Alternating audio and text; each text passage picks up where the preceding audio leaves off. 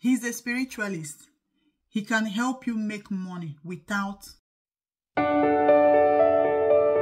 Don't get me wrong, social media is a good platform that helps people make money. It's also a platform for evil people to reach out to people like you and me. I have a story to tell.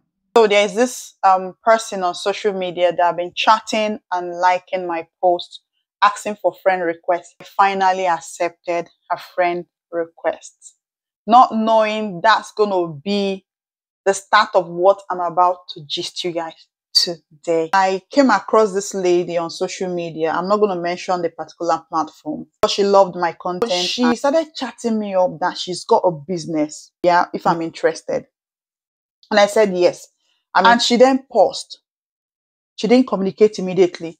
After a while, she then came back and she said, it's not a business. I responded, but if it's not a business, what is it? This is what she said. I just want to discuss something very important with you, if you don't mind. And I said, go on, I'm listening. Then went ahead to say, have you heard about spare work? So in my head, I was thinking passive income, which is common. We all know about passive income online. So I asked the question, what is involved? You know, so I'm just going to carry on with what she said, okay? I did take a screenshot of my communication with her, okay? I'm going to be reading that for you guys. So when I asked what kind of business, she came and she said, she typed back. She said, it's not a business. Just wait. It's not a business. That was her response. It's a spiritualist that helps people get rich with no BLOOD or human PART involved. You know what I mean now? Involve. Oh, I said. So shocked when she said that, right? I then responded to her. Oh, wow. I'm a Christian and I don't get involved in such an act.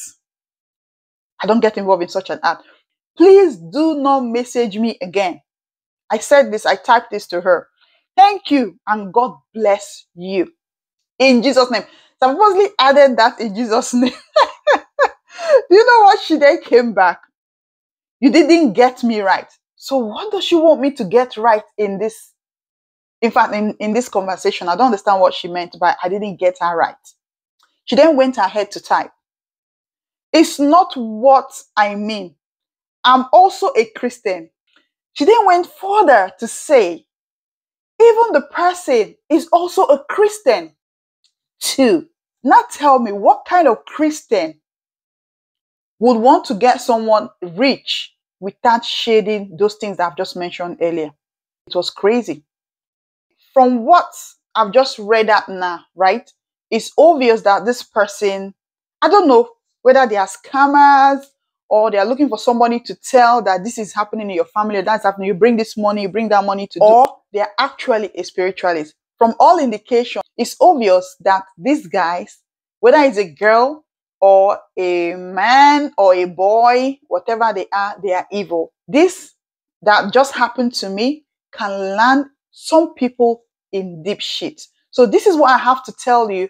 All I'll have to say again to everyone out there, social media is a fantastic space, but let's all be mindful who we accept on our social media space. If you've encountered such persons or such people on social media, please put in the comment section. I would love to hear your story. At this point, I'm going to be ending this video. See you all in my next one.